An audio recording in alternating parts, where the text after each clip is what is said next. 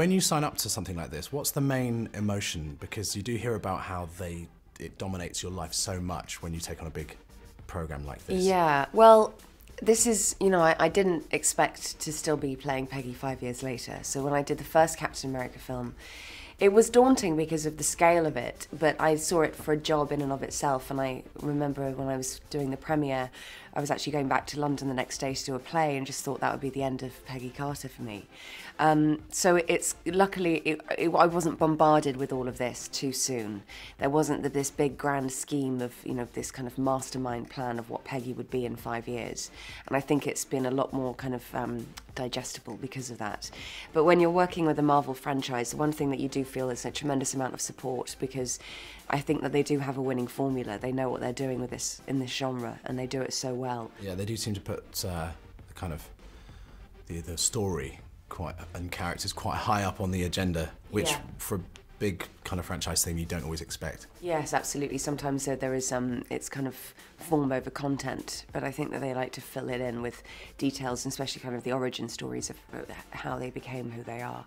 And that makes it so much more interesting, and for an actor as well, it just means that you're doing fight sequences, you're doing the action, and it's fun, but then also you can bring a little bit more heart to it and make it slightly more three-dimensional.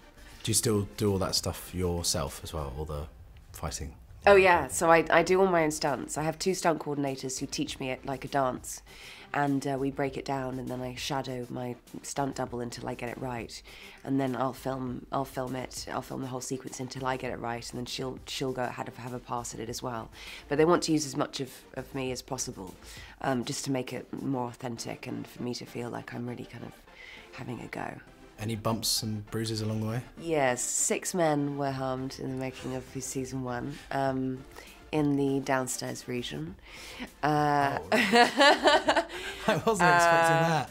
They must love you. Yeah, I kind of describe my stunt experience as having a lot of confidence with very little skill, which is a really deadly mix. Yeah, that's acting. Yes, exactly. And then I kind of hit someone over the back with a lead pipe. I kicked a chair into the assistant director. I have a few of these things that are on Twitter that I posted as videos, just because they're very funny. But also the stuntmen are kind of like, you know, they're so used to it. They're used to getting a lot worse, so I didn't feel too bad. I think they can take it. I like the idea of all these men just in hospital beds with their arms out and sort of sticks connected. Yeah, exactly. TV's dominance over the last few years is it only continues to grow. Do you think it feels like it's still expanding? Yeah. And is still, I don't know, taking over movies, but they're certainly becoming more on a par. Yeah, absolutely. I think this is a real golden age for television, and I think also it's creating and attracting a lot of the writers and directors who are coming over from movies. So there isn't a stigma attached to being part of the TV world versus the film world anymore. It's also that there's a lot more time in television for actors to really explore a character and give a longer arc to a journey. And I think that's kind of very appealing. There's also some great roles for women in television. And I think that's going to continue. I think we're on a roll at the moment, but it doesn't seem to be slowing down anytime soon.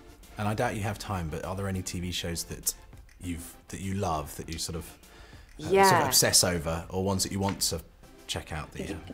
Well, I'm kind of quite behind because I don't have a television, so I have to wait until I can kind of download it, on the internet. So but I love Nurse Jackie, because I love Edie Falco very much, and she's a brilliant actress. And why don't you have a TV? Because I don't know. I don't really watch telly. I just never got one. That's I travel so much. It's kind of, it's healthy. It makes me feel like, it keeps me busy. But Orange is the New Black as well is a show that I love. And then when in doubt, I always put on Arrested Development, because that just cracks me up. It's my favourite comedy show. So before I go, how long will you play Peggy, do you think? Could you see yourself in 10 years still? Yeah, I would love that. I mean, I know that it's early days and I'm only on season 2, but I do love the experience of playing her, so I would be overjoyed to be able to keep playing her. I think it will completely depend upon the success of each season and whether or not the fans still feel that there's more in her and more stories to tell. But, you know, what's great about it is because we know from Winter Soldier that she lived such a long life, this series kind of fills in the gaps about what she did in that time. So, you know, we can explore her in her 30s, 40s, 50s, 60s, 70s, 80s if she's still working. I wouldn't put it past her that she's still working even on her deathbed. Yeah, so I think there's a lot more in her. Well, hope so. Stop hurting stuntmen. I'll try.